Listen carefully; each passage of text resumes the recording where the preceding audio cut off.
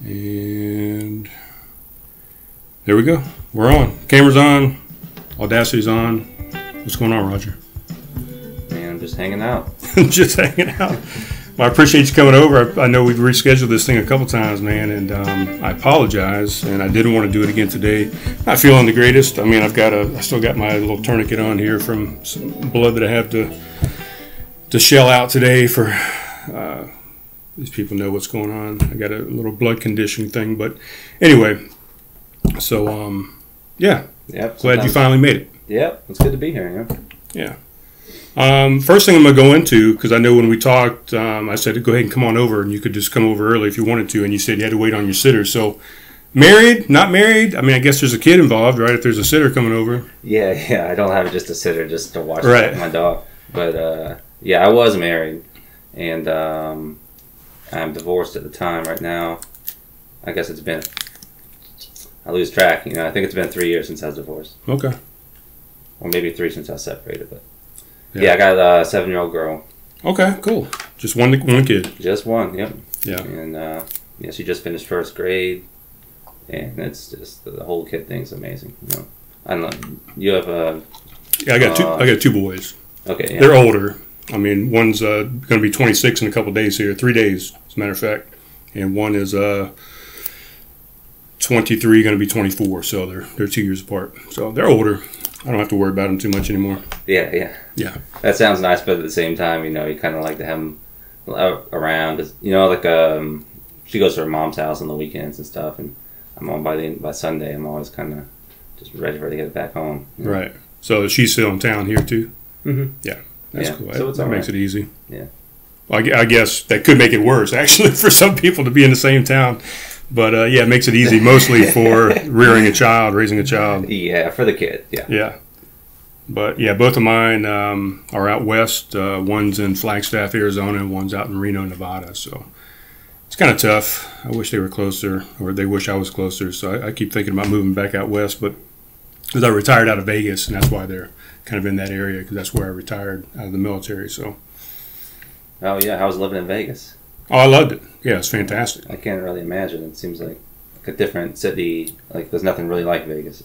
No, I mean, no, there's nothing like it. I mean, it's its own thing for sure. It's its own entity, but I liked it. I had a good time. We moved there from Alaska, so it was different temperate-wise. When we left Alaska, it was 50-something degrees in August. And then we got to Vegas, and it was like 115 by the time we got there. So the temperature doubled by the time we got to Vegas. Man, it kind of sucked for a while to acclimate to that. After being 6.5 years in Alaska and had acclimated to that temperature, and then had to go to Vegas to the dryness and the heat and everything. Mm-hmm. So kind of sucked. But we can get this off the table.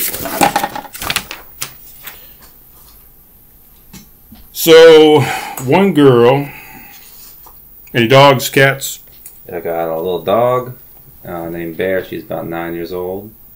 And I've got a little fish. A beta fish named Sparkles. Which obviously I didn't name. No? Come on. I think you probably named it. Yeah, maybe I did. We've had a lot of fish that died, but they don't really count. Yeah. So, just the one, yeah. Okay. But, I like dogs. I could probably get a few more dogs. Right. I'm not really a cat. My daughter's always wanting a cat. And I'm like, when you get old enough to take care of a cat, because I don't want to deal with a cat. Yeah, I'm not a big cat guy either. Because, they just don't seem to care about you that much. Right, I mean, you say you don't want to deal with a cat, but it's really, you don't have to deal with a cat. I mean, the cat kind of takes care of themselves for the most part and ignores the hell out of you, so they do their own thing, but it seems like a dog is much more work. Mm-hmm. I guess I'm just picturing my dog not really wanting the cat to be there. And just have that whole thing going all the time. Right. And because I know the way she is. We had a couple kittens like years ago. And she would not relax for 1 second. My dog. Yeah. Because of the cats. She's just one of those dogs that can't sit down with this cat. What kind of dog is it? I don't know. Like no one really. Yeah. Yeah. Every now and then I see a dog that looks just like her walking down the street. And I want to stop the owner and ask him. But, she's kind of just... like an average of all dogs put together. Okay. Like right in the middle. Yeah. Medium size, brownish. Yeah, just a regular. It's kind of basic. Just dough. a regular dough. Yeah, Yeah, your basic model. Yeah, that's cool. I wish this damn water would stand up. It pisses me off. Publix, what are you doing, man? Yep. These crappy ass bottles. Well, you got spring water. I got purified water. Mine stands up. Really? They're two different waters? Yeah. They were right next to each other in the cooler. Oh well. I don't know. I don't know what that means. I don't know what the difference is either, to be honest. This one stands, I guess. Yeah, that's true. That's the difference at this point. Interesting. All right, so we're going to open a beer real quick. Let's get that out of the way. Yeah. So I didn't really know what to get. I just kind of stopped. I mean, obviously at Publix. And you ever had Bell Ringer? No, never. It's R.J. Rocker's beer. It's called a double pale ale.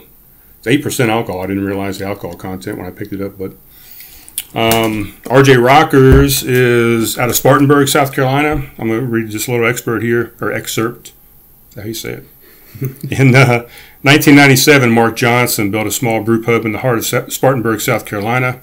Nearly 2 decades and 3 locations later, we are still using premium ingredients and time-honored brewing techniques to make genuinely exceptional beer. So that's R.J. Rocker's. They've been around quite a while up there in Spartanburg. This beer that we're drinking, like I said, it's 8% alcohol by volume. It's got 50 IBUs, which is International Bittering Units. What an IBU is. It's this robust brew enters the first round swinging with a swift flavor combination of hops and malts. Bell Ringer is truly in a class of its own.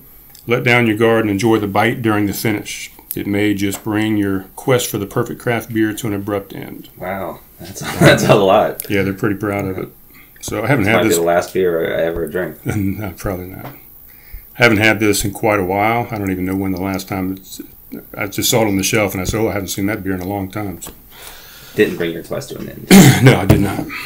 But so we're going to try this out. I always see it sitting there with the boxer guy on there. That's Yeah. You get it. So we'll see what we think. It's going to be heavy. It's heavier than what I really wanted, but what can you do, man? You got to make sacrifices sometimes. Yeah. There's a little bit left in there.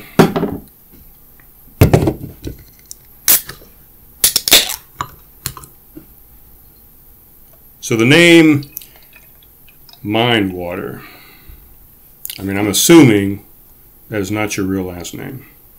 I mean, it depends on what real is, really. Oh, that's a good point. It's a last name. Oh, is it really?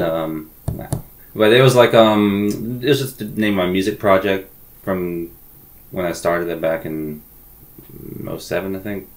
Okay. And at some point, I just became Roger Mindwater as well, you know. So now it's like I'm Roger Mindwater, then the music is Mindwater, and or music or whatever else, you know. Right. So originally it wasn't your name, Roger Mindwater. It was the name of the music project. Mm-mm. Yeah. Okay. Which means what? I mean, the music project, just your label, or yeah, just I mean, I kind of just throw everything under a big lump, like music and drawing and poems, and it's because it's all kind of the same. I mean, it's all expressing the same sort of thing. Okay. I just happen to do a lot more music than the other stuff. Right.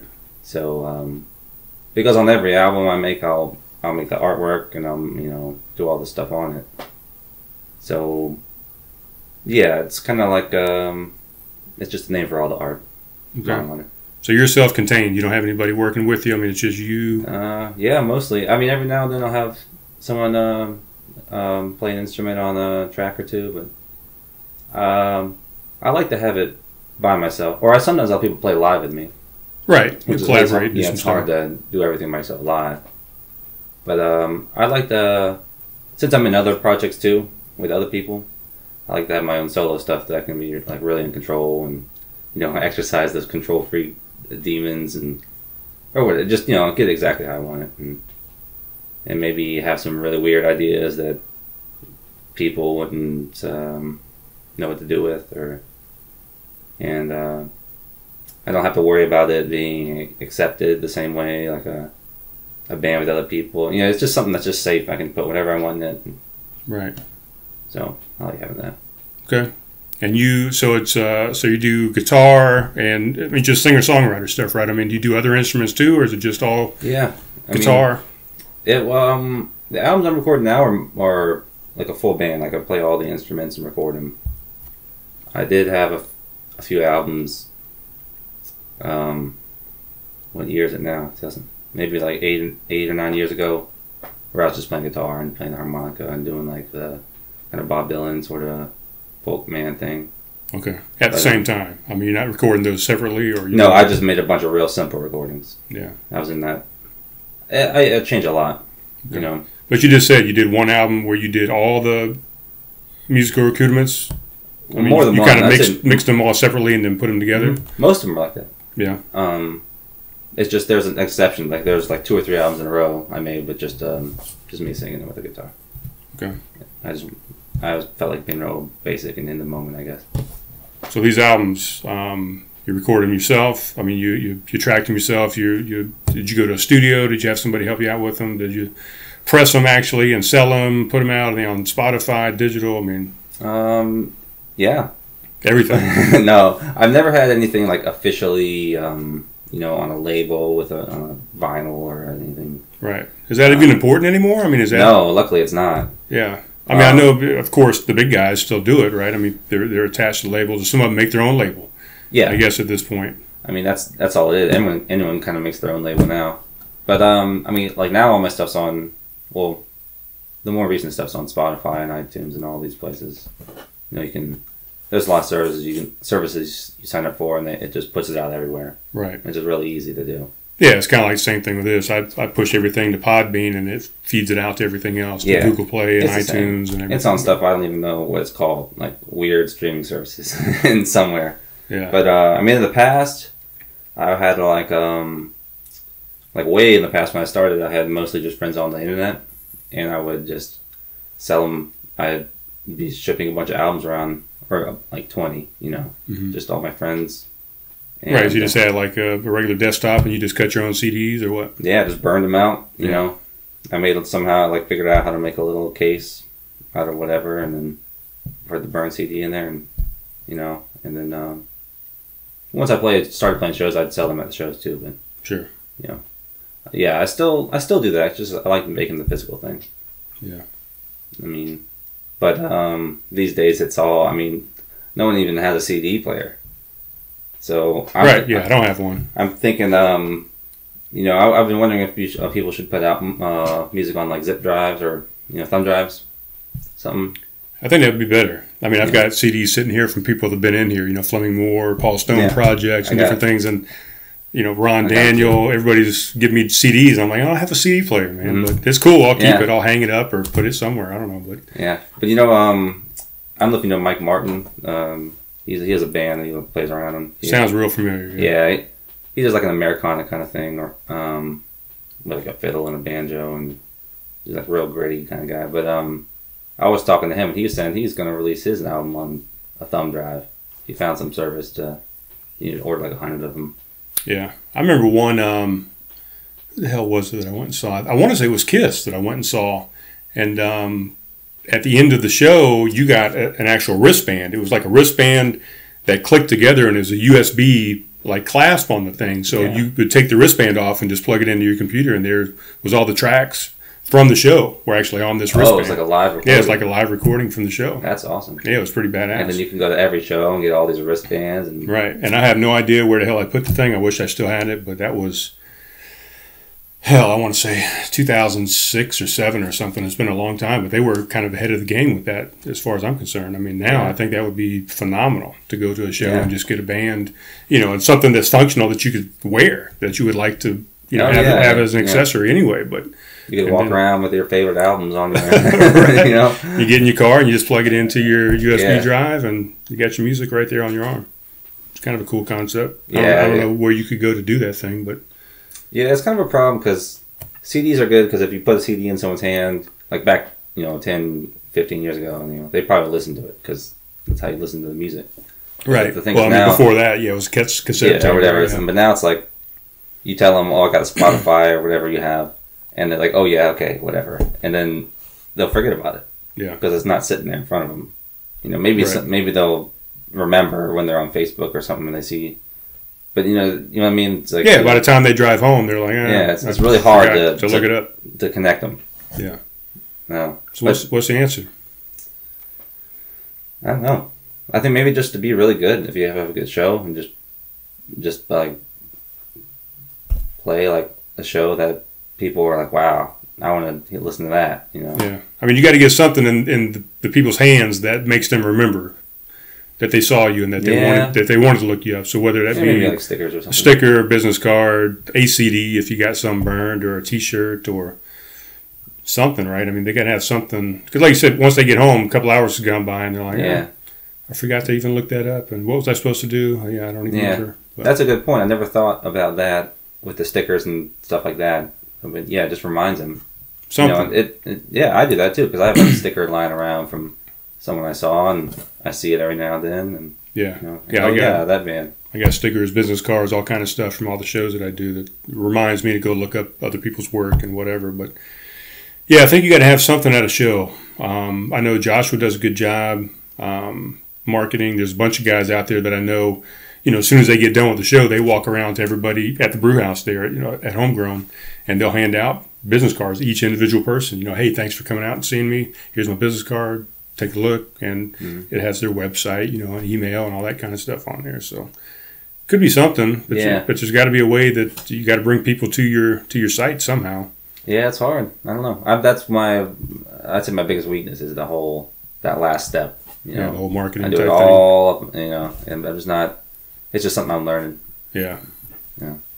Well, you're in a good place to learn, because I mean, there's a ton of people out here trying to learn it too, and some of them got it going pretty well, and some of them are still learning. Yeah, some guys really know. They've got a good knack for, like Joshua. He's good at that. Yeah. You know, and I've been playing with Ben somewhere a lot, and he's a lot better at that, because you know, he's doing the stickers and the pins and stuff, and yeah, it kind of just clicked when you said that, because I was thinking like, I mean, those are cool, but you know, it's just a sticker, but you know, it's really part of the whole deal. It's like you build up a thing if you have all this memorabilia or whatever. You know. Right. What do you do with Ben? You just play guitar with him, or what? We've been doing this new project. I'm gonna have some of this beer. Yeah, that's why we poured it, man. And it's okay. I mean, I don't know. I'm not a huge fan of it. It's got a little bit maltier backbone than I'd really like. I'd like a little bit more bitterness and hoppiness to it, but it's good. It doesn't taste like an 8% beer. I mean, it doesn't have that hard alcohol hit to it. It's kind of smooth for an 8% beer. Like that. It's got something a little different. It's not so hoppy that it's kind of knocking me out. Right. Which is cool. Of course, they always say with over 1.5 pounds of hop. It's like everyone wants to dump about half a truckload of hops and everything. Yeah. But me and Ben. Are you part of his new project? Is that what you're getting? Yeah, so it's like ours basically. Well, it's his. It's probably his more, but because he came to me with. I say his just because that's the first place I heard it. Well, he's like I was saying, he's good with the image thing. He's good. It's like the Purple Ricky or something. Blue Ricky is our band. I knew it was Blue Ricky. Yeah, and he just came to me and he wanted to start something that was just different, and like we both like punk rock a lot and more experimental things, and you know we both play in other bands that just weren't really doing that sort of thing. So right, Blue Ricky. But Blue Ricky, and we're. And I just saw something. Speaking of that, I mean, you're probably going to bring it up, but yeah, right now we just played a show with Der Pot, which is really great. I mean, was that at Coastal? Yeah, Der Pot. I mean, you gotta love Der Pot. Oh, they're fantastic. And but you know, so that was maybe our second show, and we got another one coming up this Saturday. I think it's a Saturday. It's June 13th, I believe. It's at the Purple Buffalo, and we're opening for Eldritch Root, who is opening for Katie Veltri. So it's a whole bunch of Somerville people. And you said Blue Buffalo? Is that what it's called? Purple Buffalo. We got colors all over the place. Yeah, Purple Buffalo.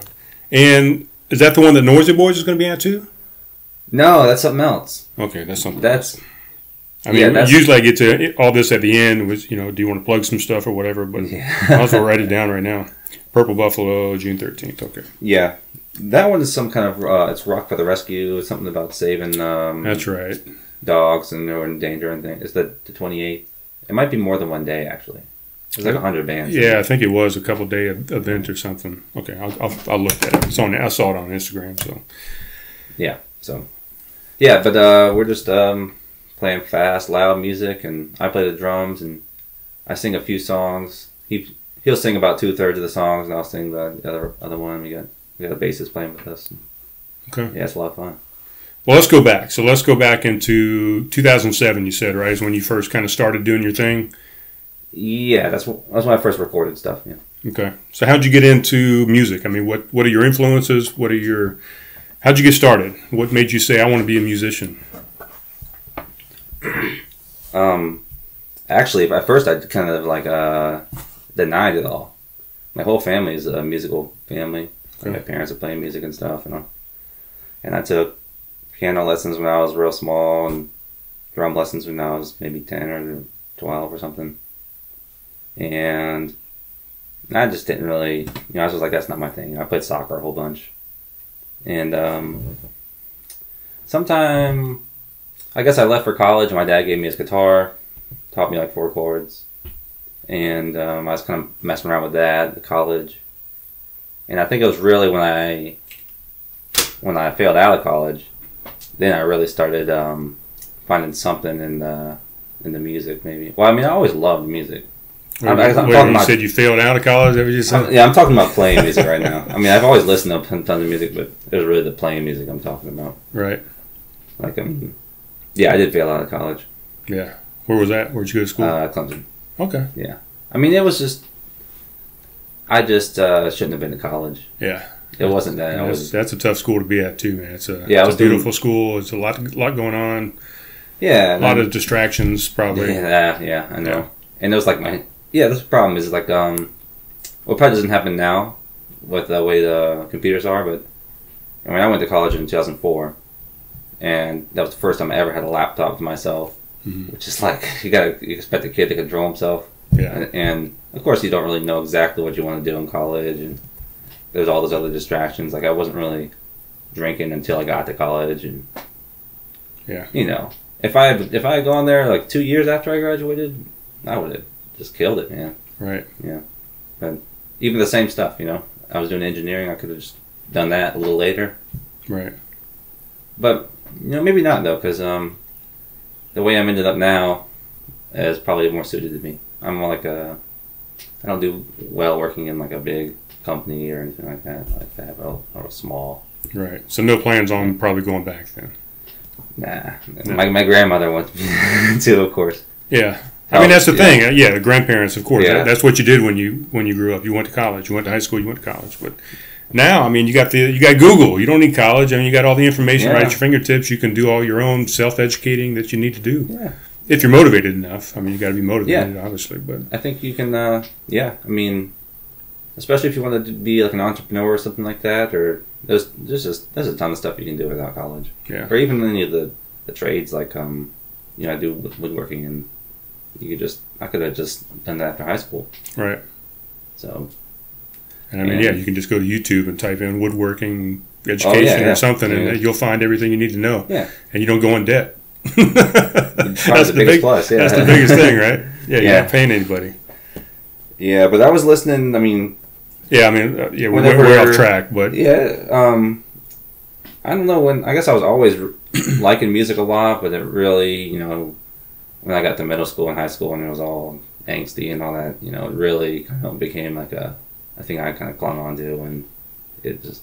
Right, kind of, what was that, mid-90s, I guess, or something? Yeah, and it was like Green Day, probably. It was Green Day and Beck, and eventually like a lot of those pop punk bands like NoFX and Bad Religion or whatever.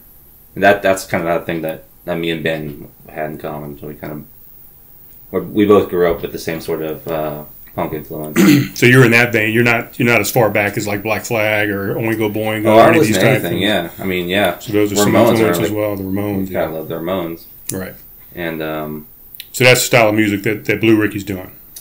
Yeah. And if you were to pin it on one, we cover a Ramones song, and I mean, we also sort of sound like the Descendants, but we're slightly poppy and a little bit of tongue in cheek. Okay. But we do. I mean, we're not all like.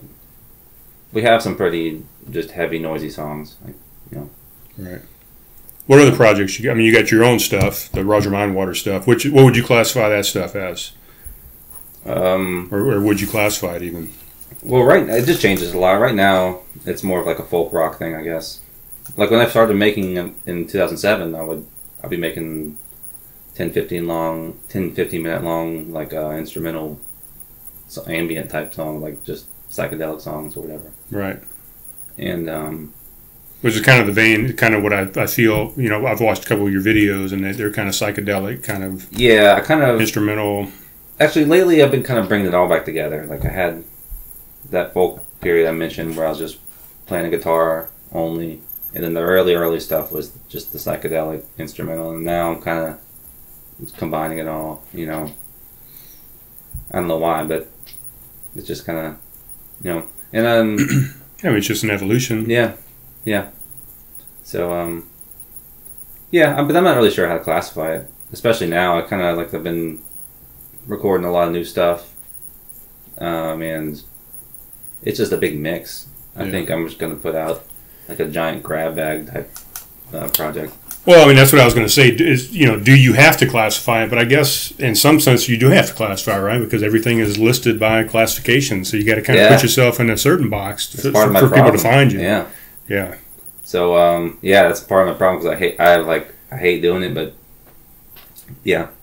whatever, folk rock. Yeah, that'll work. I mean, that's probably a good spot to be in. That's probably a pretty popular spot. Yeah, I would think. And people like that. They're like, oh yeah, I want to hear some folk rock. I think. Right. And but then the other thing I think of, I guess, is how saturated is the folk rock scene on Spotify or whatever. How many other artists are in that genre that are going to drown you out, possibly? But yeah, maybe I should be in like the like Indian jiu-jitsu genre or something. Yeah, something weird. I'd be like the only guy. Right. So I don't know. I have no idea. I just kind of try to make things the best I can, and I'm constantly just looking out to see how other people do it, especially with the marketing, because I'm real clueless on that. Right. I can make stuff fine, but yeah, I'm always watching other people because I think they know better than me. Right, and hopefully, you know, there's something that you're doing that they're looking at you for too. I mean, hopefully it's reciprocal, and you've got something going on that somebody else is looking at. I was trying to get in a different position, but that didn't work too well. So you got the Mindwater stuff. Oh yeah. You got the Blue Ricky. What else is going on?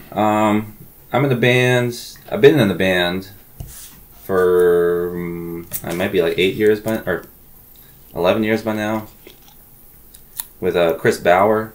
I don't know if you know Chris Bauer. He's played a couple times at Homegrown. Yeah, he plays there. He does a lot of solo stuff. He's always playing around, and I think the last time you played, he sat in and played a couple songs. Yeah, he did. Yeah. So I mean, we've known each other for I guess it's about 11, 12 years, and we've just been good friends for a long time. And we have a band called Campfield. Okay. And we just the two of you, or is there a drummer, bassist? It's kind of. It's mostly just the two of us. Campfield? Yes, Campfield. It's actually a town in South Carolina. Okay. And we just pointed to the map, and there it was. Oh yeah. Yeah, it's like it was like a one intersection down or something. Actually, on the we just recorded the EP, and John Baldwin mastered it. Right? Who was great guy. Yeah, I met him a couple times. He does a lot of stuff with Joshua, right? Yeah, he's really good. He's like a wizard with recording stuff. Right. But on the back of the artwork or whatever is a Google Maps image of this town, Campfield. It's just like a gas station, and you don't know what it is if you look at it. Right. But anyway, it's a strange band because it's really just the two of us, and we both write songs, and so that was a big thing for a long time. Captain and Tennille and Simon Garfunkel. We're pretty much just like the Beatles, like just as good as the Beatles. And maybe a little better, but I don't know. They're pretty bad right now. So I think we passed them. Right. But we play drums for each other. Like I'll get up and sing. We have like a show with a lot of movement and changing. Like he'll play some songs on the piano. I'll play some songs on the guitar, and he'll play some guitar, and then we're drumming for each other. And then we'll have a lot of guests. And we have some people who play with us for longer than others. Like we have a bassist who has had a couple long stints with us, like 6 months at a time. But everyone seems to kind of come and go. We have a violinist sometimes, and a percussionist, or rhythm guitar. Just some people come and go. Yeah. I'm trying to make every show really unique, and it's we just want to kind of have like a real relaxed that anyone can just come and play. And now, do you prefer that? I mean, do you prefer playing just solo by yourself, or do you like when people sit in and you kind of do some funky stuff like that, or is it different? I like to have it all, because I think if I only had the solo stuff, I'd be missing stuff. You had to have both. Right. But I mean, you gotta have a favorite though, right? Yeah. I guess I like my solo the best. Okay. Because I'm the one, but it's just more personal. Yeah. But I was gonna say something, but I forgot what it was. But we just try to mix it up a whole bunch, and it's kind of just a community kind of thing. Like there's no leader of the band, and yeah. It probably helps with having riffs or stuff within the band, right? I mean, everybody just kind of does everything. There's not like a lead singer that's got this ego, and it does create a good community feeling. And I mean, we get other people come and play their songs. If we have a guest who has some songs, we'll just back them up, right? And we'll just have 2 songs in the middle of our set by some other guy. Yeah. So it's fun, and we just we are playing a show. Campfield's playing a show at the the Top Dog Tavern. Okay. And, Top Dog. That's off of Dorchester down there, right? Yeah. What day is it? I'd have to look at the calendar. Top Dog Tavern. So that's Campfield. Yes, Chris Bauer and me, our project there. I believe it's the 22nd of June. Yeah, at the Top Dog. Cool. So you got a lot of stuff going on, man. So, with all that said, do you have a day job, or is this kind of what you do? No, I don't make any money playing music. No? It's all okay. Yeah, I mean like $5 a month or whatever. Right. Or but I guess if I play somewhere, there's a little bit, but I don't really think about it with the money. I'm like a carpenter, contractor guy. Okay. And so I do a lot of woodworking and repairs and things like that. Right. How'd you get into that? I don't really know. There was just at some point in my life I decided I wanted to work with wood, and I happened to have my family had a friend who was working in a cabinet shop out in Cottageville, and he just kind of took me in and taught me. I didn't know anything at all, and he taught me everything about making the cabinets. And I mean, he was a really good teacher. Because you could tell he loved the craft, right. And he kind of showed me that you cut this wood and it smells this way, and there's just the grains real nice. And right, just kind of like an apprenticeship. Yeah, that's exactly what it was. And so he was a real good teacher, but then eventually he left the shop, did his own thing, and then I was just there. I was running the shop. I mean, there's an owner, but he wasn't really there. So I was building all these custom kitchens and furniture and things, and a lot of high-end houses downtown and on the Battery or whatever, or in Mount Pleasant. And so I learned a lot about that, but eventually I just couldn't work for that guy anymore. Yeah, just some guys you just once you get to the point where you can't respect them, right? It's hard to work for someone like that. Yeah. So I got this job I'm doing now. It's just like another family friend, but it's just me and him, and we ride around the truck and just either fix stuff or build stuff. Yeah. So all sorts of things. Any music while you do it? Can you take a little break and jam out a little bit? Yeah. I mean, I'll stop and write a poem or something. That's a lot of stuff gets done at work. Those little spaces when you stop. But yeah, that's what the greatest thing about the iPhone. Or I'll get a musical idea. Like when these smartphones came out, they had a little microphone. I don't know how many songs I've gotten because I hummed or sang 2 seconds into my phone. Okay. And then 3 months later, I'm like, oh yeah, and then it's a song. Yeah, just on the voice recorder. Mm-hmm. Just to get the idea down. Yeah, which I guess is not a new idea. I mean, you just carry around a little mini cassette players, you know, and Yeah, do the same I guess thing, so. record an idea, whatever. Or else you wrote it down in a book. Like Caleb is huge on his little notebook. I mean, he writes down just any and every idea that comes through his head. He writes down in Yeah. a notebook. So he's old school with it. But Yeah, I use the notes on my phone like a yeah, that's all. That's what I 21st century use. But I mean, he social, actually yeah. writes it down, you know, in a book on paper. But yeah. but yeah, I use the notes in my phone is what I do. But so if you were to choose that, you know, the apprenticeship, the woodworking, the carpentry, whatever, over music, which one would you rather do for the rest of your life? I would rather make music and make art, but it's tricky when you have a child to support. You know, if I was by myself, maybe I would just live in a van or Yeah. But you know, I'm not saying like a bad thing. It's just reality of it. But there is some. I mean, it's kind of nice also to be like in the rest of the world too, and have no pressure on the music because I don't have to worry about it, Right. making money or anything. I can just Right, so it's not forced, maybe, right? I Yeah, mean, it's it's a little more free. natural. Yeah. yeah. So, but I mean, yeah, of course, yeah. I'd like to. It would be nice to just only play music. And Sure. maybe I mean, I knew the answer. I think I knew the answer Yeah. to that, but yeah. I mean, I'm also trying to. I'm starting to. I want to make my own business with the wood stuff too. So that kind of. In this like similar vein, I think, because I'd like to work for myself. right. Like a musician can work for himself, so I'd like to. But in that aspect, you wouldn't want to be like doing houses and stuff like you're doing now. I mean, you're talking like doing stuff out of your house, Yeah. making woodwork stuff like that or something. I don't know in the background. Yeah, but- someone's like, I want that thing, and right. can you build it for me? Yeah. Yeah, or something. I mean, making a guitar would be cool, but Yeah. Do you have a lot of your own equipment, or is it still just company stuff that you're using? I mean, do you have stuff where Yeah. you could start a business out of your own house? yeah, mostly I got about I think about 90% of the stuff now I use is mine. Yeah. I've been acquiring it over the past couple of years, Right. and I'm like in the very infant stages of actually starting. Like I'm building stuff for a couple of friends right now, so I'm trying to get a website together. Yeah. Do you have a website now? I mean, for Mindwater or anything? Blue Ricky, any of that stuff? We got Facebooks, Just and the regular social between media? the Facebook and the streaming, you know, I got a Bandcamp for Mindwater, but I don't know how much people use Bandcamp anymore. I don't even know what it is. So There you go. yeah. I know I got SoundCloud, but I don't know. I guess it seems like between the streaming and the Facebook and Instagram, that's enough.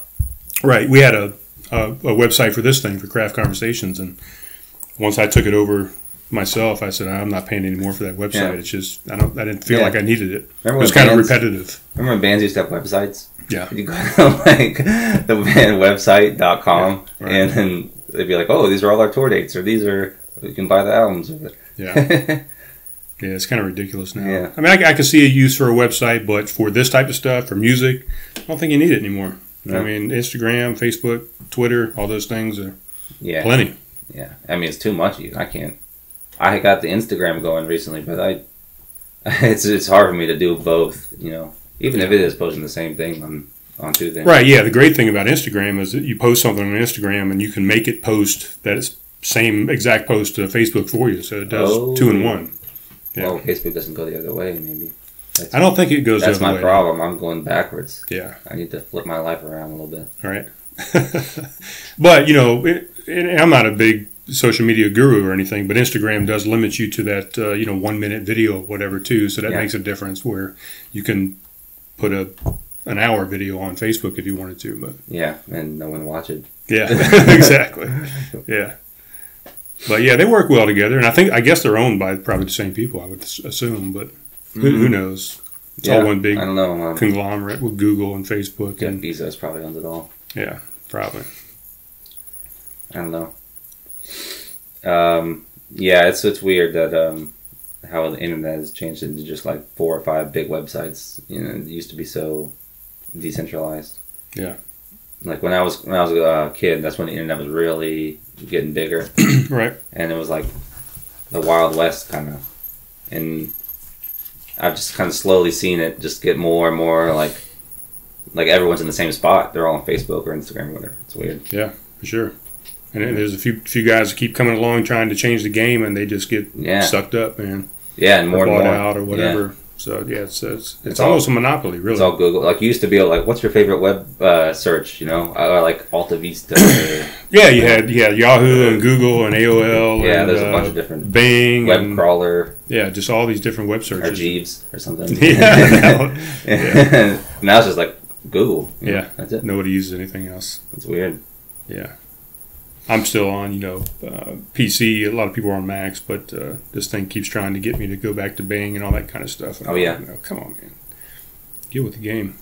I was telling my son the other day, my oldest son, that I think Google's the Skynet. I think that's what it is, really. But yeah, I mean, I heard something somewhere that, those, instead of the CAPTCHAs they have where you identify the street lights and the stop signs, and I hate those things. Yeah, they kind of make me nervous. I worry if I'm going to get it wrong. Like, is that really a light? Does that count as being just a pole? Or, but there was like doing research for Google's AI cars, like the self-driving cars. Yeah, and like how the Google Maps is just a way to, know where everyone is, basically, because when you get on your phone and you go into Google Maps, they know where you are. Yeah, once you turn those location services on, man. They're all just collecting a bunch of information on you or whatever. Yeah. I mean, you see it in all these movies, man. They find everybody. They know where everybody is. Yeah.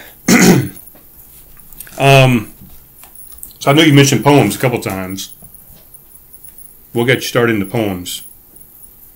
I guess that goes hand in hand with songwriting, right? I mean, a song is a poem, essentially, correct? Yeah, sort of, yeah. I mean, and I used to write songs with no words. So, I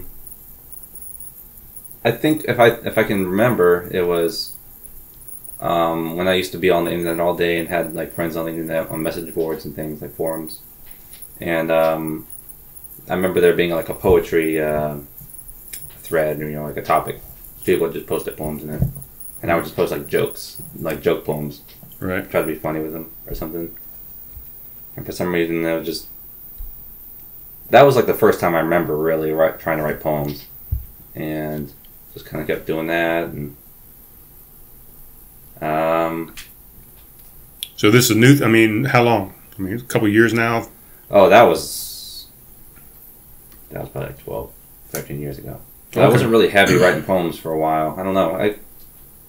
I guess I had journals when I kind of like. It's about the same time you started music in general. I mean, 2007 it was or so. all about the same time, and I just didn't really put it all together right away. Right. I'd have journals and stuff and write a bunch, and sometimes I kind of write like poemy kind of things, like not really just straightforward. And I don't know.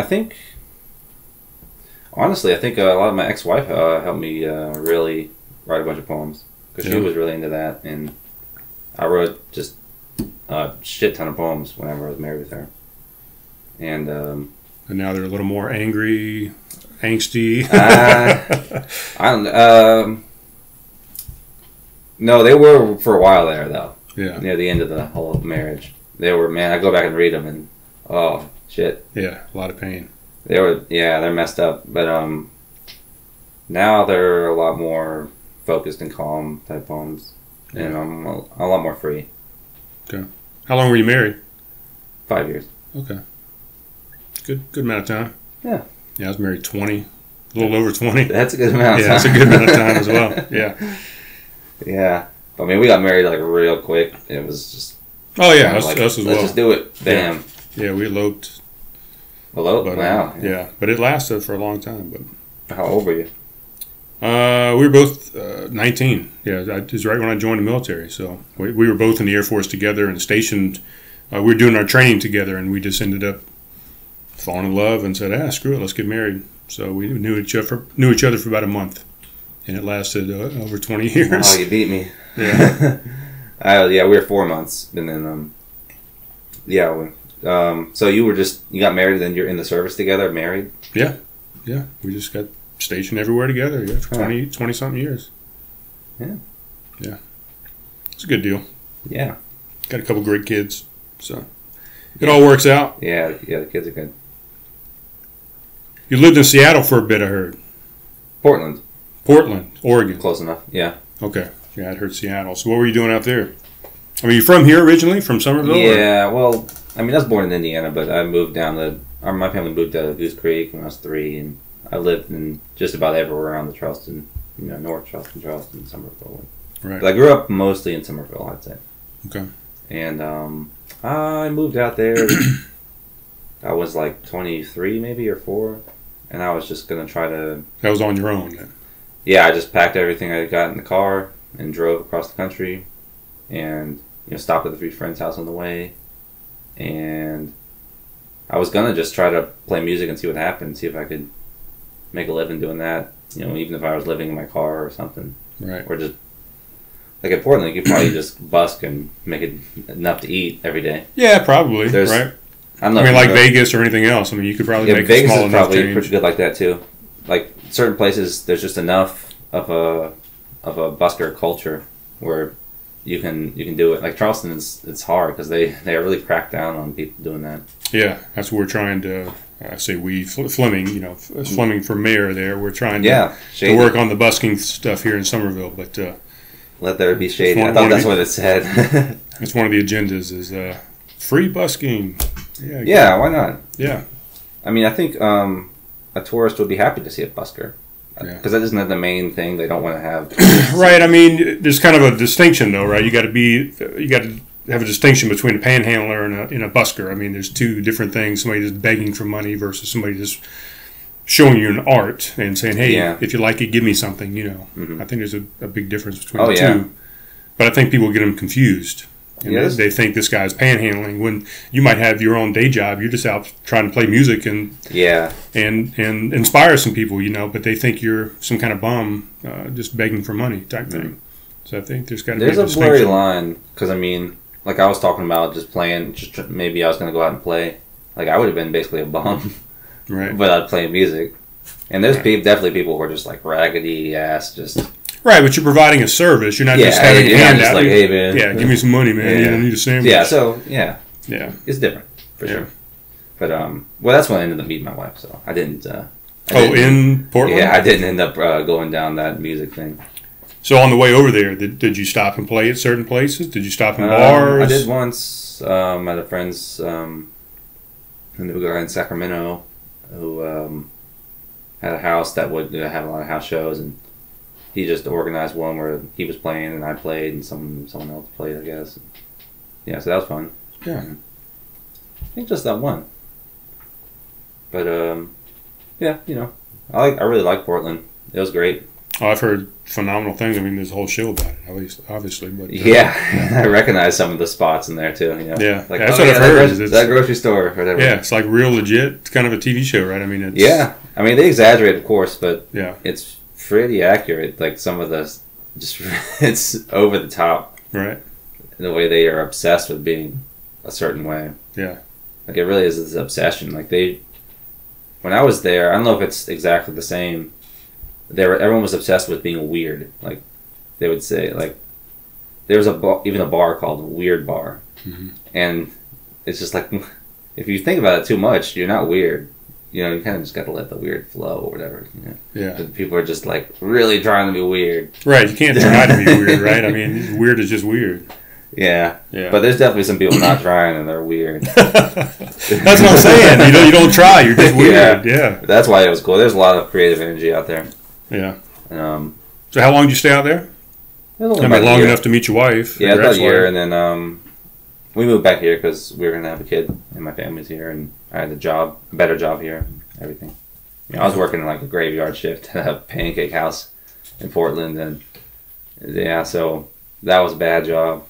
Yeah, but it was an interesting job. I'm sure you see some interesting folks. Man, I could probably write a book on just those few months working at that job. Dude, do it. Write a book. Yeah, when I'm like 70, maybe. Have you ever written a book? I don't have that kind of stamina. Yeah, I've gotten like 30 pages into something, but I'm just better in the short bursts. That's why I say maybe when I'm older, maybe I'll just be able to kind of stretch it out more and have more time. Well, I mean, you don't have to write like a novel or a novella even, but I mean, just to take all your poems and stuff, and you could put those into a book and make a book out of it. I'm actually doing that right now. Yeah. I know a guy who lives behind me who was like head of the English department at Pinewood Prep, and he's a poet too. And he's got some poetry books. BJ Ruddy, he's got poetry books, and he's pretty good. But he, since he's an English teacher, he's good at editing things. And I gave him. It was actually all those poems I put on Facebook. I ended up with 50 of them. So, and I wrote them all in like 55-ish days or so, like almost one a day. And I gave those all to him. Right now, he's editing them, giving me some notes, and kind of trying to work it out. And they have a little book. Yeah. So, yeah, I've never done that before. Well, actually, I've never done that like that before, but I did have one album where I made it. It was like a, what would you call it? What did I call it? I called it a chapbook. It was like it had drawings, had poems, and had a CD. It was all kind of one agglomeration. Yeah. But it was like 12 pages. So it wasn't a big thing.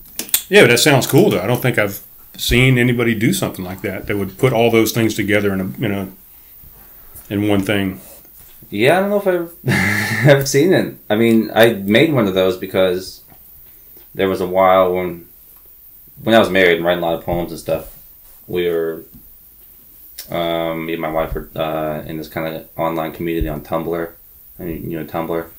I've never been on. It's kind of like a hellhole of the internet. Oh yeah. Yeah. Unless you're like a. I thought that was Facebook. Like a social justice warrior or something. Yeah. Then you probably love Tumblr, but they have a great poetry community though, because of all these weird ass people, and but these people be making what they call chapbooks, which is like they just self-produce a short little poetry book, maybe some drawings in it. Right. So I took that idea and just combined it with what I was already doing anyway with the music. Okay. So it's yeah. I mean, even take it a step further without putting the CD in there. Just have it. You got a book. Maybe have a little thing that pulls off the side, and it's, like I said, a USB thing. That or just a URL that just pulls off the side of it, and you got this little USB. You plug it in. Plug your book in. I should do another one of those. That was fun.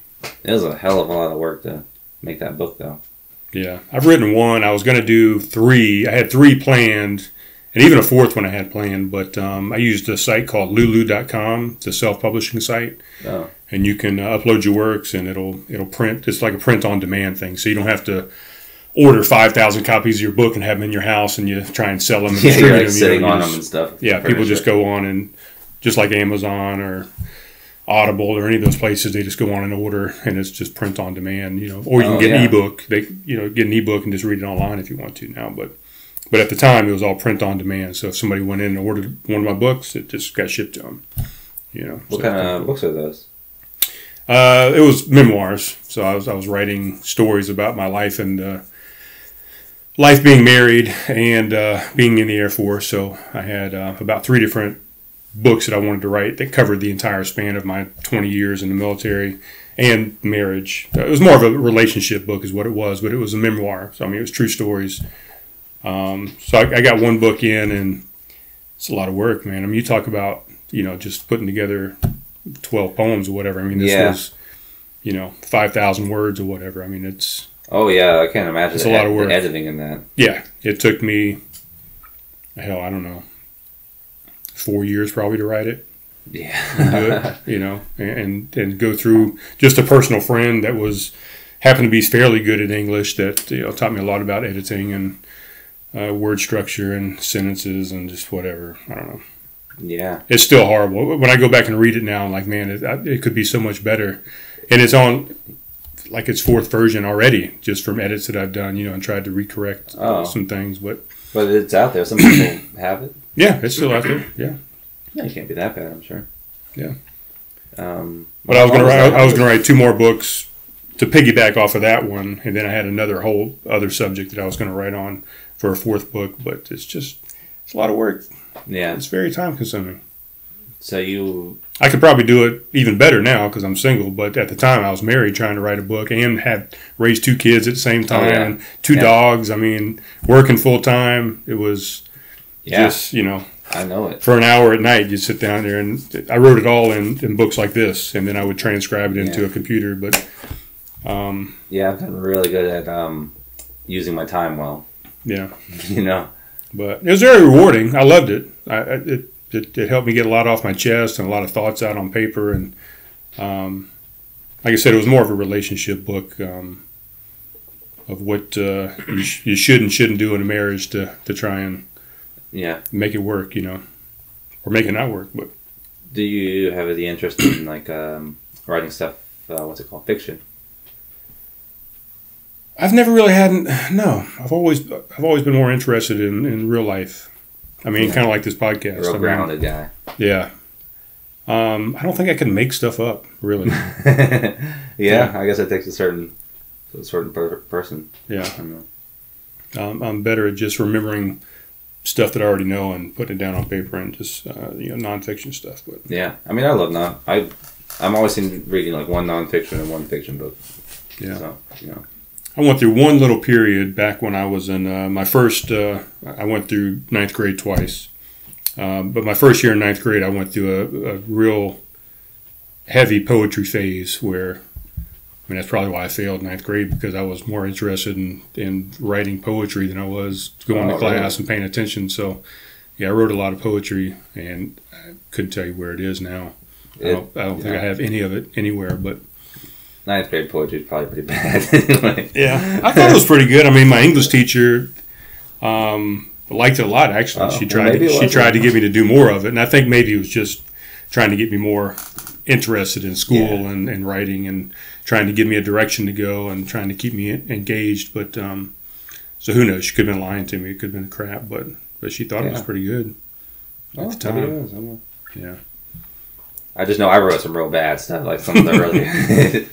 It's just bad. But I mean, who decides that though? Who decides whether it's good or bad? Yeah, I guess so. I guess it's just more like unrefined. You know, if I look back at old stuff, I can see that like I had the right ideas, and like whatever I was writing about was worth it. Mm-hmm. But just the execution and it's just rough. You know. Right. So I guess it's just over the time, just refine the process more. Yeah. All right, so we've talked about carpentry, we've talked about woodworking, poetry, music. What are your other hobbies? Do you have anything else that you get involved in? Or is that pretty much your life at this point? And of course, a 7-year-old daughter. 7-year-old? 7, yeah. Yeah. And you have any other hobbies, passions, kayaking, fishing, snowboarding, I mean, any of these type things? Yeah, well, I mean, meditation's a big part of my life. I don't know what you would call that. Like, I'm not religious or anything like that.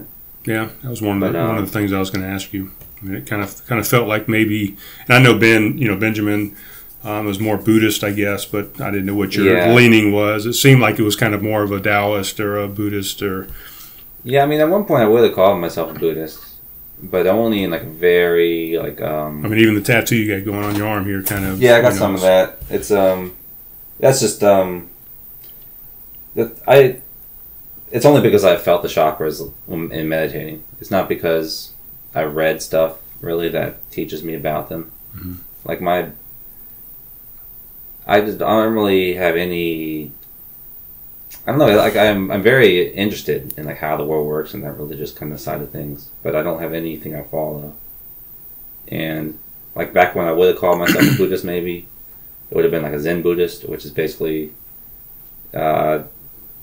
You just kind of learn about the world through like the direct contact with it instead of reading a bunch of things. You just you can't really learn anything except just in the present moment and being aware of what's going on around you. Right. Because otherwise, you're just like if you read a book, it's not really what's happening. It's right. You learn life by observing life. Exactly. Right. So, I mean, that's as far as I would go to calling myself any sort of anything. Okay. But yeah, like meditation has been maybe the most important like thing that helped me out in my life to get over stuff, Yeah. Like not just a failed marriage or something like that, but like anxiety. And I used to be like the most horribly shy, anxious person, But yeah, meditation is really it just allowed me to be a lot more comfortable with who I am and to be able to deal with people better and like not take any bullshit or it's just, I don't know, just in almost every aspect of my life. Yeah. Just being motivated and getting things done. Right. Just keeps you centered. Yeah, it keeps me like in touch with myself, really. Right. Did you grow up a different religion? I mean, or not a different, Yeah. I guess you don't have really religion, but I mean, did you grow up like Baptist or whatever around Yeah, here? my family is really into the Christian stuff, Protestant. I guess they're all Anglicans at this point. Right. But so I was raised in the church, and there was maybe 1 year there where I was like really about it.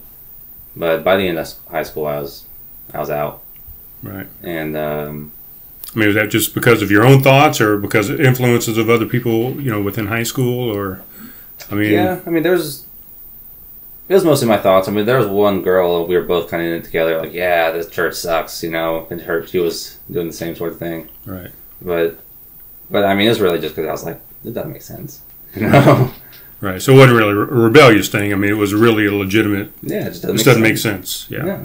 I mean, you can kind of go and say, well, it doesn't have to make sense, but that's not a good argument. Right. Because, I mean, a lot of stuff doesn't make sense. Doesn't mean you have to believe it. Yeah. So why that one thing? Or, you know what I'm saying? Right. So, I got it. Yeah, so my whole family is still, like, really about it, and I'm kind of like the black sheep guy. Yeah. But they, I mean, they're real serious about it, so I was kind of, like, ingrained with this thirst for trying to figure out, that sort of stuff, but just without the answer of Christianity. Yeah.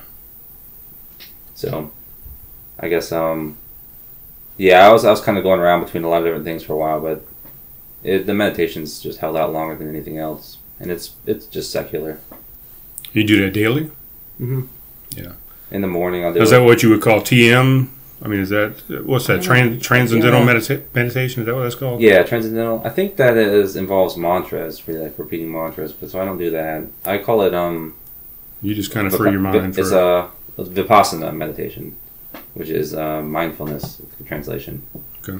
So Vipassana is you choose something. It could be a mantra. You just choose something and you observe it. Like the most common is probably the breath. So that's what I do. I just sit down, or I could be walking. You can do anything you want. Like right now, I could do it or whatever. You just, but anyway, I'll just sit down and observe my breath, and inevitably you start thinking about something else. Like you could sit down right now. Right, a lot of people will say that's not supposed to happen, but you have to let that stuff in, right? You can't stop it. You can't. You can't. It's impossible to control your mind. Yeah.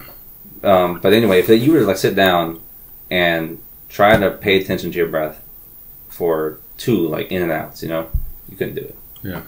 Unless you had been meditating, like practicing for, I don't know, at least a few months.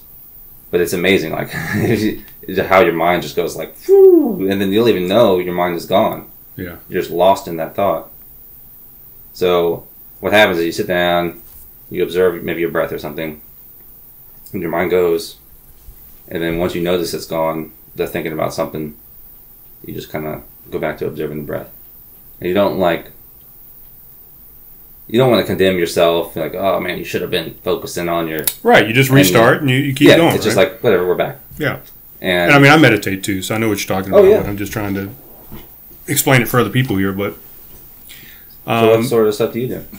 Just same type of thing. I mean, just breath is the biggest thing, but, even just focusing on a picture and, starting on the edge of a picture and just kind of going around the outer edges and working your way into the center. And it's anything that just kind of occupies your mind and takes away all that external stress and all those external thoughts that are kind of weighing you down and giving you that angst and giving you that anger and giving you sadness or whatever. Just something that can free your mind from those outside thoughts that are causing, I don't know, damage, I guess, maybe is a good word for it, or... I think you're just getting tangled up in them. Yeah, so anything, whether it be just focusing on a light or focusing on a picture, like I said, and kind of dialing yourself in, or focusing on that breath.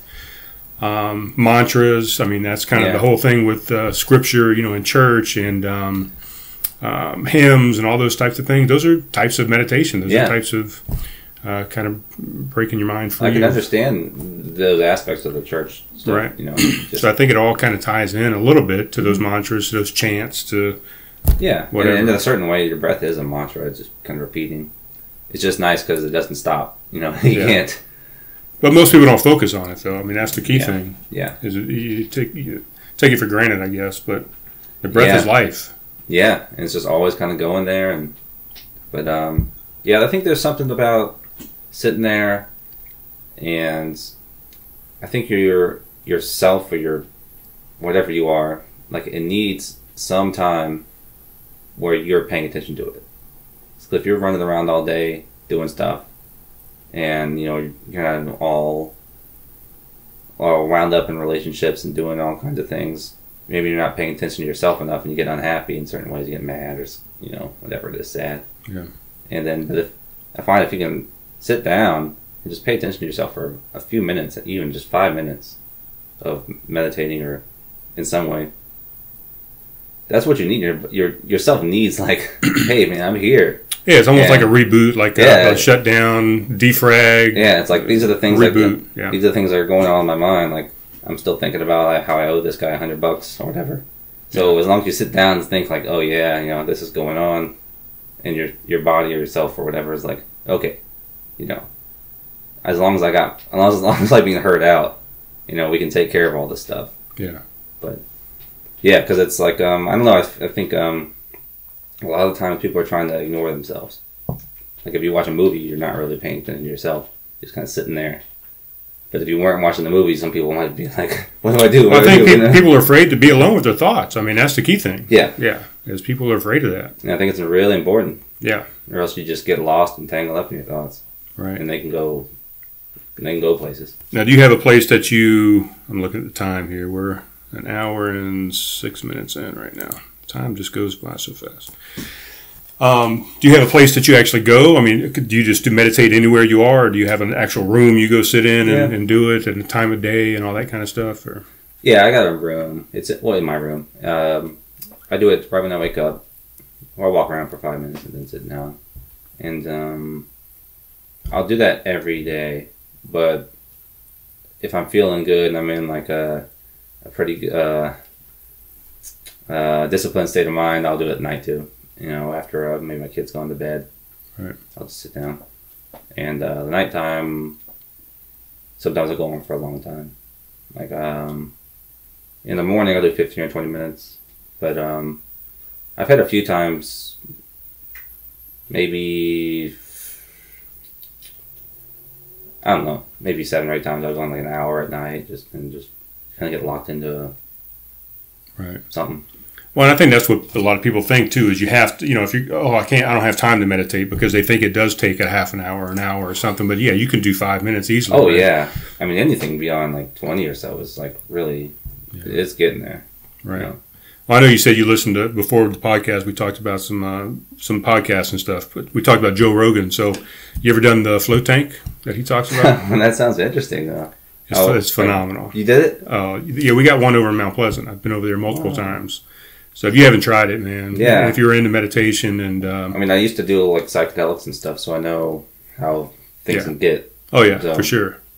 That's interesting because you just like instantly get dropped into that the the nothingness or whatever. No, it took me probably, and Joe talks about it too, but it took me probably at least 2 times before I relaxed enough. And I've been in martial arts since I was 15, so I've been into this meditation. I've been into Buddhism and Taoism and all this stuff for a long time.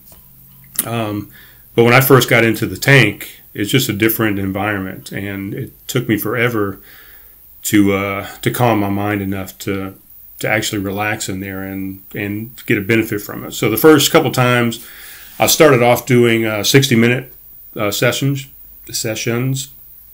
And the first 2 that I did, I really didn't feel like I got much out of it. It was just a lot of waking myself up and not relaxing and worrying too much about my position in the water and just, I don't know, all kind of things.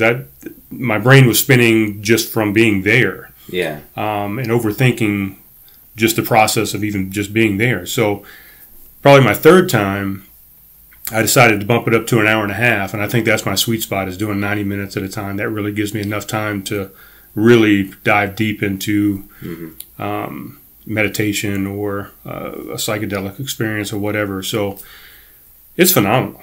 It's not cheap. I mean, it's just like going to get a massage or anything else. You're going to pay pretty much by the minute. So a 60-minute float is about $60. So, but it is fantastic. And yeah, if you can go, I've never gone in there on a psychedelic, but I've gone in there on weed a couple times, and it just magnified it tenfold. Going in on something like that. So because it just helps you really relax and dive into it. But if you haven't tried it, at least try it. I should try it once at least. I would say twice, because the first time, or 3 times, probably. Or maybe 3, minimum 4.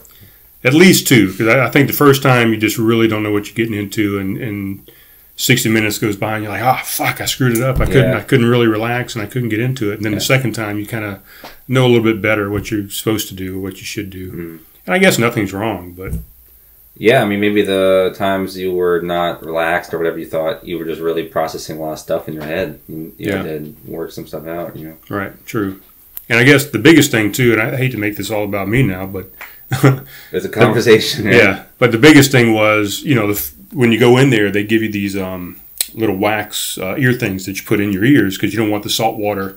Because you're laying back, your ears are underneath the water, so you don't want the water going into your ears. So they give you these earplugs that you put in, and just like we got these headphones on, or if you put earbuds in, you can just hear the inside of your head so much more. Like your heartbeat, your breathing, everything just becomes amplified for some reason. So that first time I got in the water, it's completely quiet. It's completely dark. I mean, there's nothing. The water temperature is the temperature of your body. So it's all just pristine, but you can hear your breath, like amplified, like I said, times 10. Yeah. You can hear your heartbeat beating. And I couldn't drown out those sounds. And what I realized eventually was you have to embrace those sounds, and you have to make those sounds part of the experience. So that's why it took me like 3 times to kind of get past that.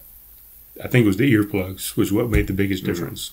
Yeah, it sounds like it could drive you crazy if you weren't really doing it right. Yeah. So it's like you're trying to go to sleep, but you just keep hearing somebody breathing in your ear or something. So you had to kind of drown out your own breath to relax and get into the zone. Yeah. But yeah, if you haven't tried, it's a place called Glow Spa over in Mount Pleasant. Glow Spa, okay. They do regular massage, plus they do the float tanks. I think they have 2 over there right now. I think they were thinking about putting a 3rd one in there. They do facials and some other stuff too. Ooh, I might get a facial in the the tank. But it's an experience, man. It's real fun. And these tanks aren't like the ones that they show if you've watched some of the videos on flotation devices.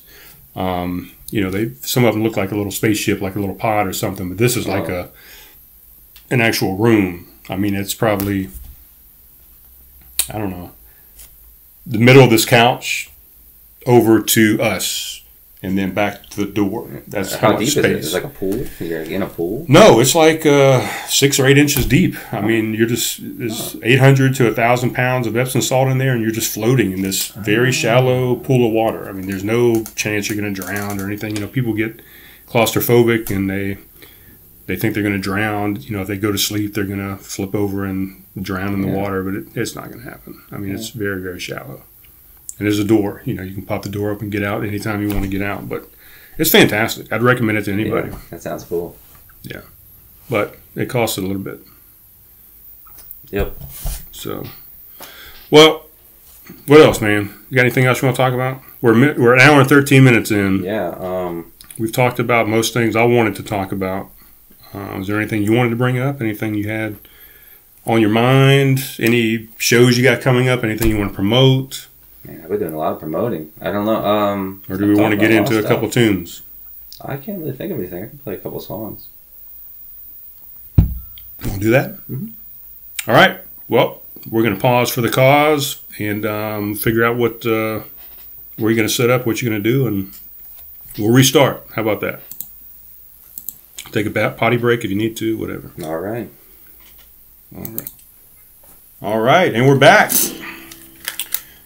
You ready, Roger? Yeah, I'm ready. All right, we're going to have Roger play a couple tunes here. Couple? 3. How many you going to do? I'm not sure. We'll do 2 to start. All right. At least 2, so I'll let you take it away. All right. Yeah, this first song is called Realizing Orange.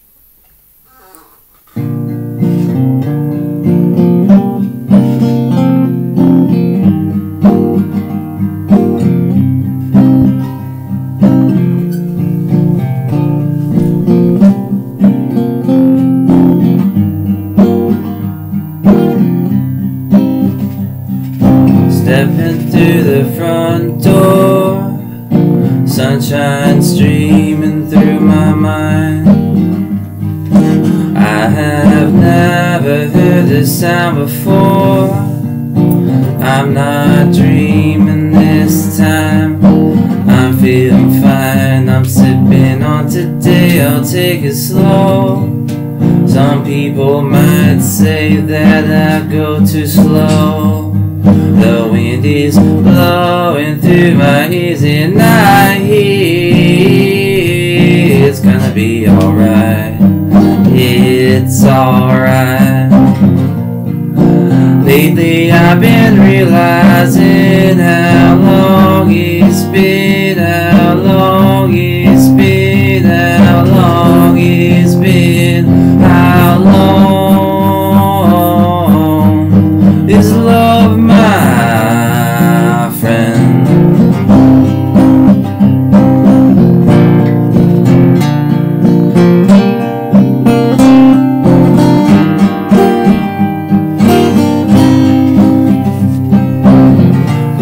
Blue morning without warning, waking, shaking out the storms of my hair and the dreams that were there. I can't live any other way. I'm on a straight line, road signs brighten up the day. I'm shining, climbing up the grade. I'm grinding, throwing off the shade. It's blinding, finding out the truth one day. Finding out. Lately I've been realizing how long it's been, how long it's been, how long it's been, how long is love my friend. Lately I've been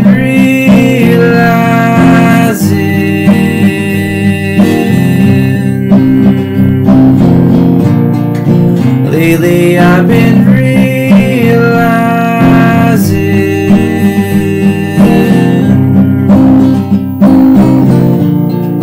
Lately I've been realizing.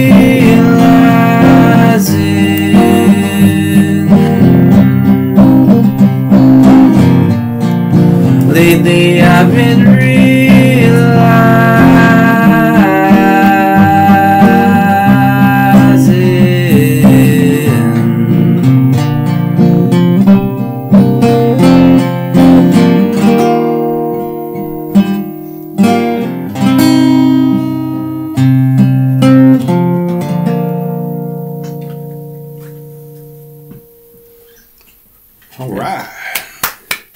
Yeah, that's a song I wrote. Like, I wrote the first verse.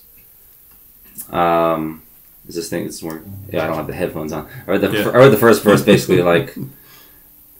I wrote both verses right around when my wife was leaving. Like it was like a really like high tension, dramatic kind of time, and it's just one of those songs that just kind of like I don't even know, you know. Excellent. What was the name of it? Wrote it all at once, like Realizing Orange. It's the first song on the album I have on Spotify and iTunes called How Could I Forget? Okay. Spotify. Like, yeah. And it's really that's the last like full album. How Could I Forget? How Could I Forget? Yeah. It's kind of about like how could I forget like the person I was, because it kind of lost myself in the whole thing. Right. No, understandable. Let's see. Probably what I would do is probably just pull this. A little farther away. Out to there, probably perfect. Okay. All right, so we're going to get at least one more. Yeah. Let me think about what I was gonna play. I had a. Oh yeah. Okay. I'll just play one of my first songs, or that had words in it. When I first started, I really tried to make shorter songs with words. And I was living down in Charleston, and there was this I can't remember what it was called. There's this restaurant somewhere down on like Spring Street. It had it was advertising world famous bean pies, and I was like, man, I'm gonna go get a bean pie. And then I kind of procrastinated. And I kept procrastinating, and eventually they closed down. So I never got to get the bean pie. Oh wow! Yeah, so I wrote the bean pie. This song's called the Bean Pie Blues. All right, awesome. Who put these thoughts in my brain? Who always walks through my ring? I don't really care. Who lives up there? Shut it off, 'cause I'm insane. Who put these rocks in my shoes? Who stuck the socks in my boots? I don't really care. Who put them there? Just take them away because I'm bruised. Who put this gum on my stairs? Who stuck their thumb in my hair? I don't really care. Who put them there? Just like for you to be aware. Who put this dream in my soup? Whose gasoline's in my juice? I don't really care. Who put it there? To stop this war and call it truce. Who put this fool in charge of me? Who are the rules that I see? I don't really care. Who put them there? Let's just do away with them and let's be free.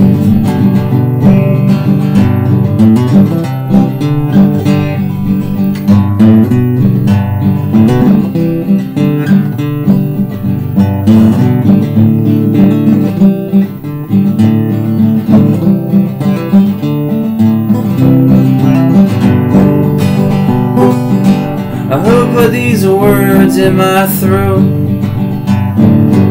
Who put the words in my throat? I don't really care. Who put them there?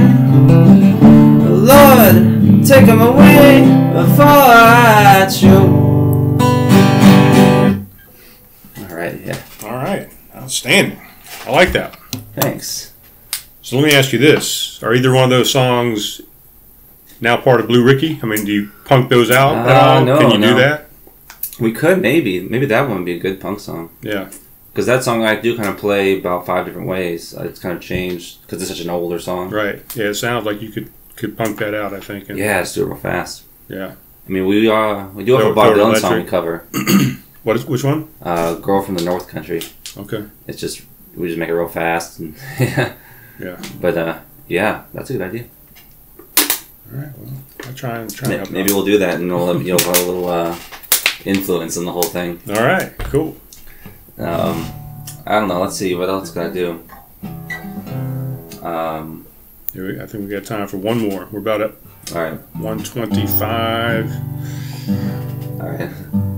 I'll do a little quick song then. This one's called "Looking Through the Window." It's about being kind of like feeling like you're not fitting in and stuff. That old thing. Okay. At the edge of town, I just can't fit in the middle.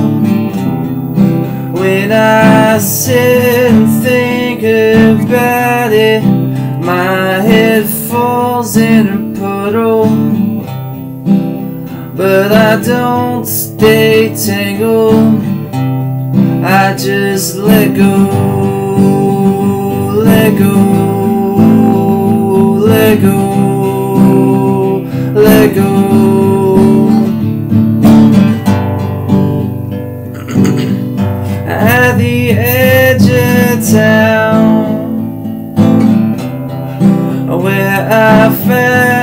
myself bleeding, and the sounds around it pounded hard, but my heart kept beating. That was the song leaving. It said, let go, let go, let go, let go.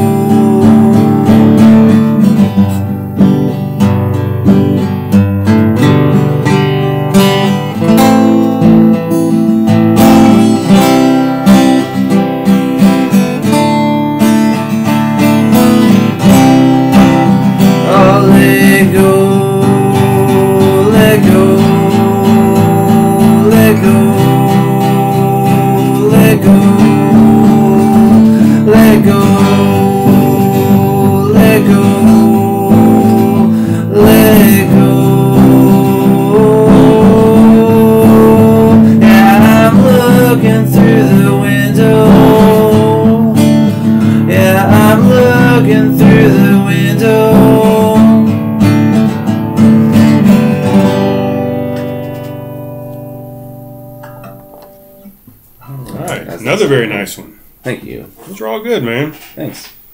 I think I enjoy it way stripped down. I mean, that's really nice. I mean, I've heard it plugged in, you know, at Homegrown a few times, but cool. Yeah, super stripped down, man. It's really nice. I mean, it's all good. Yeah, I mean, I like to just do all kinds of stuff. Yeah. Yeah, I'd try speeding a couple of those up, man. Yeah, I like that. Yeah, the Beanpot Blues would be a good one, I think. Yeah. Yeah. Well, cool, man. Well, I appreciate you coming over. Yeah. I'm sorry it took us so long to get together. I hope it was all right once we finally did. Yeah. And I appreciate the music, as always. Mm-hmm. Yeah. It's been great. We'll see you soon at Homegrown, right? You're booked. Yeah. It's I think next month, third Thursday, I think. Yeah. Exactly. And I'll probably be there anyway. Yeah. All right, Roger, man. Well, I appreciate it. Yeah. Thanks, Brian. We'll talk to you soon.